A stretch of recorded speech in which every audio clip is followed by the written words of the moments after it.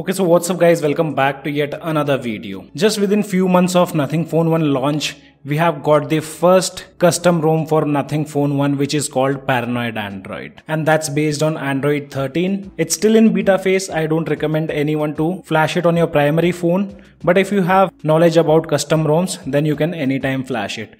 At the end of video, I've also shown how to install Paranoid Android step-by-step guide which includes unlocking bootloader and later flashing the Paranoid Android. Also guys, we have a Nothing Phone 1 Telegram group. If you have any kind of questions related to this device or this custom ROM, then you guys can join a Telegram group. Link of that can be found in the description below. So here you can see I have my Nothing Phone 1. I've already installed Paranoid Android and I've been using this device since yesterday. Talking about the software information, here you can see Android version is Android 13 which comes with 5th September 2022 security patch.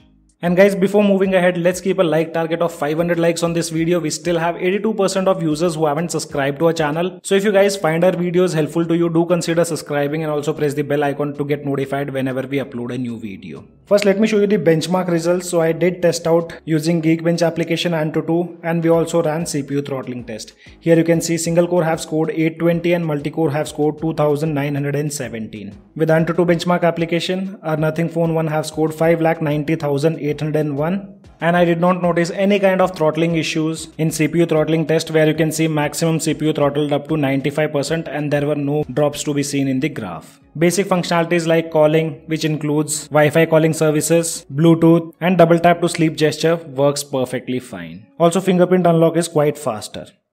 But if you are the one who uses face unlock feature, so you guys won't find face unlock feature here. Only one thing we have, that's fingerprint unlock option. Okay, so as you all know, Nothing Phone comes with that glyph interface, which is one of the highlight of this particular phone. And if you are the one who wants the glyph interface, like everything to be working fine, then this ROM doesn't have all the functionalities.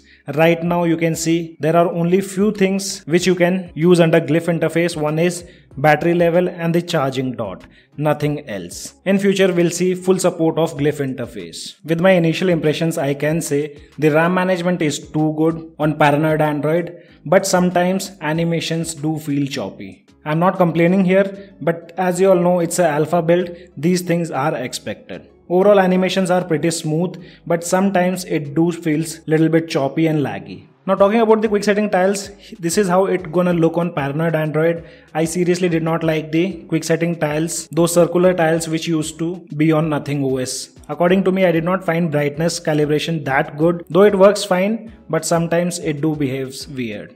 As it's based on Android 13, so you'll have everything including Material You theming part, themed icon support and many more. We do get the option to change the system icon packs and even fonts. Remember one thing guys, Paranoid is not meant for customization. ROMs like Paranoid, Pixel, Lineage, these are known for its stability and great battery backup. One good thing which I liked on Paranoid Android is we don't have any kind of restrictions of screen recording. Here we do get extra options like device audio and microphone at the same time can be recorded. And one of the thing which I liked on this ROM, now you can record videos in higher resolution, which wasn't the case on Nothing OS. Nothing OS is capped at 720p, but that's not the case here. Let me show you one of the screen recordings. So here I have a gameplay which I did record, and talking about the resolution, so here you can see I can record screen in 2400 into 1080 pixels. So good job done by Paranoid team. Talking about dark mode, so here you do get the pitch dark theme instead of that grayish theme which we see on Nothing OS. And not everyone likes that grayish background after enabling dark mode. Also, most users, if they flash custom ROM, they are always worried about the widevine certification. So on this ROM, we do get the security level of L1. But if I talk about the applications like Netflix, if you see here playback specification, it's only supporting SD and we don't have the HDR capabilities. Here it shows widevine certification as L3, but in DRM info, it shows L1. All the payments do works fine. Also Play Store is certified. Let me show you guys. Here you can see device is certified, so you won't have any kind of issues using payment services. And the ROM also passes through safety net check. And now talking about haptics, here on this ROM I did notice haptic feedback seems to be a little bit softer compared to Nothing OS. But it's a personal preference guys. You may or may not like the haptic feedback. I did not find it that crisp.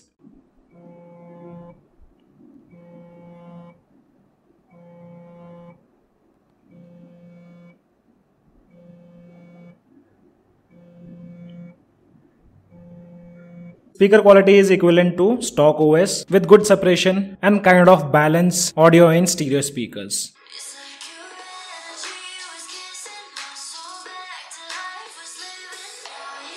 And now talking about one of the issues which I used to notice on Nothing OS, and that's related to refresh rate. And here if you see, it do takes bit extra time to move to 60, and this glitch we had also seen on Nothing OS, wherein for 1 second it instantly switched to 60 and back to 120. Variable refresh rate, I think it's still an issue with Nothing OS, and the same thing is on Paranoid 2. Most of the applications do support 120Hz, including applications like Play Store and even YouTube. And as it's an official build of Paranoid Android, so if any update arises for this particular ROM, you can easily download it over the air, aka OTA. And the last thing, you won't get Nothing OS camera here. Instead of that, you'll get Google Go Camera application pre-installed. It's a quite good application, and Google Camera is known for clicking some great pictures. And talking about the performance part, so basically I play Battlegrounds Mobile India on daily basis. So I did play few TDMs, and while playing TDM, with no doubt device was constantly handling 60 FPS. There were some issues wherein I did find game lagging a bit, and that did happen twice or thrice in few of my TDM matches. Here is a small gameplay which you guys can take a look at.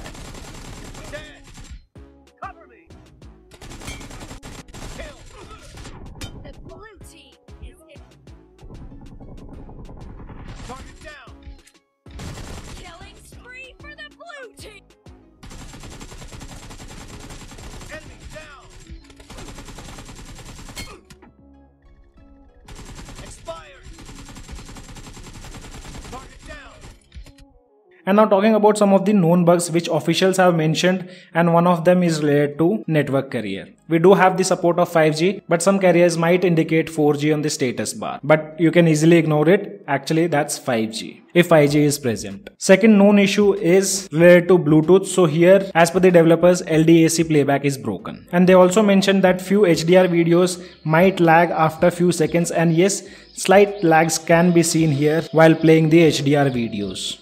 And now let's move on to the installation guide. Okay, now talking about the installation process of Paranoid Android and Nothing Phone 1.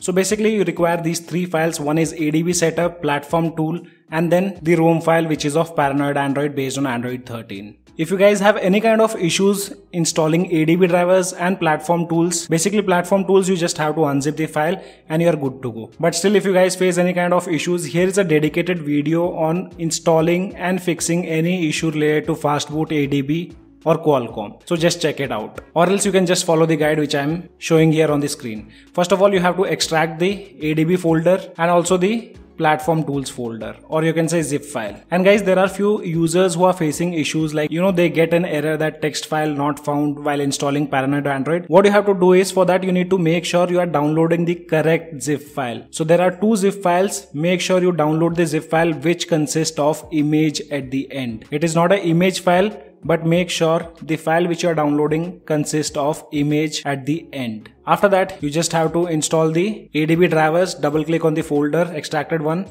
and here we have the setup file. Allow all the necessary permissions, type Y and hit enter, again Y to install ADB system wide. And if you don't see any kind of errors, here you can see it says 4 files copied. You're good to go. Again, you want to install drivers, type Y and hit enter. A new window will pop up, hit next. And here you can see it says ready to use, and you are done with the ADB drivers. Now what you have to do is you need to place this ROM file in the platform folder, platform tools folder. So here we have the extracted folder of platform tools. Just copy this file and place it inside this particular folder. Double click. You can also place it inside the ADB folder which is being created after installing ADB drivers. But it's okay, you can just paste the ROM file in the platform tools folder. Once you do that, now you need to open up command prompt, and after that what you have to do is go to settings, about phone, tap on software info, and here tap on build number 7 times until you see you are a developer now. Once you have enabled the developer option, what you have to do is go back, go to settings, developer option. From here you need to enable OEM unlocking, and make sure guys you remove all your pin or patterns whatever you have on your device. After that, allow USB debugging. If you see any pop-up on the screen, just allow the permissions. And now let's open the command prompt and unlock the bootloader of the device. Later we'll flash the ROM file. So here in the address bar, just type cmd and hit enter. Now give a command ADB devices to check whether ADB drivers have been properly installed or not. Hit enter, If you see the serial number, that means your device is properly connected and you have good to go ADB drivers. Now we'll boot a device into fast boot mode to unlock the device. Guys, remember one thing, unlocking bootloader will wipe the entire data of your device, so make sure to take a backup before proceeding. Now let's boot a device into bootloader mode, or you can say fast boot mode. For that, give command ADB reboot bootloader and hit enter. Now a device should boot into fast boot mode. Now here you can see a device have successfully booted into fast boot mode and device state also says logged. And guys, here before unlocking your bootloader, make sure to take a backup of your device, because unlocking bootloader will wipe the entire data including internal storage. So first let's check whether a device is properly connected in fast boot mode or not by giving command fastboot devices and hit enter. So here you can see we have another serial number, that means our device is properly connected. Now we'll give the command to unlock the bootloader. So command is fastboot flashing unlock. Once you give this command, just hit enter and you'll see a warning on your device. Using volume key, select the bottom option which says unlock bootloader and make selection using power key. Now device will perform a factory reset and again boot into system. So let's wait for the device to boot up, and after that I'll show you how to flash the ROM file. And once you unlock, you will always see this warning, how we get to see on OnePlus smartphones. So after your device have successfully booted up, just complete the initial setup. No need to add your Google account or anything. Now just go to settings, about section, tap on the software info and again tap on build number 7 times until you see you are a developer now. After that, go back, developer option, and now here you can see a device have been unlocked and we cannot disable the OEM unlocking. Just enable USB debugging, allow any necessary permission if you see any kind of pop-up. And now let's flash the ROM file. So here we have the ROM. Let's open up command prompt and boot a device into fast boot mode by giving command ADB reboot bootloader.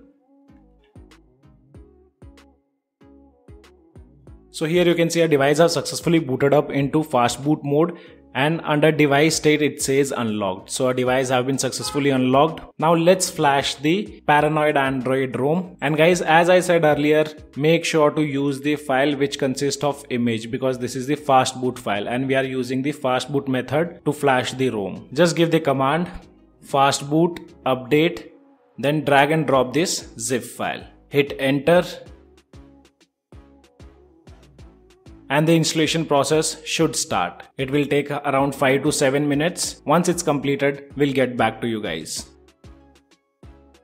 So we have successfully flashed the paranoid Android on our Nothing Phone 1. So once you flash, your device will again boot into recovery. From here you need to format the device. So here you have an option to format. Just use the volume down key to navigate to format this device and make selection using power key. Select factory reset data, again press power key. And now your device should successfully boot into Paranoid Android 13. There you can see the boot animation of Paranoid Android. So here you can see a device have been successfully booted and now you can enjoy Paranoid Android on your Nothing Phone 1. So guys, this was a quick look on the initial build of Paranoid Android for Nothing Phone 1. If you still have any kind of questions, do let me know in the comment section below. As of now, only this much in this video. I hope you guys gonna like the video. If you like the video, then do give me a thumbs up, and also if you're new to our channel, then do not forget to subscribe the channel. Thanks for watching. Have a great day.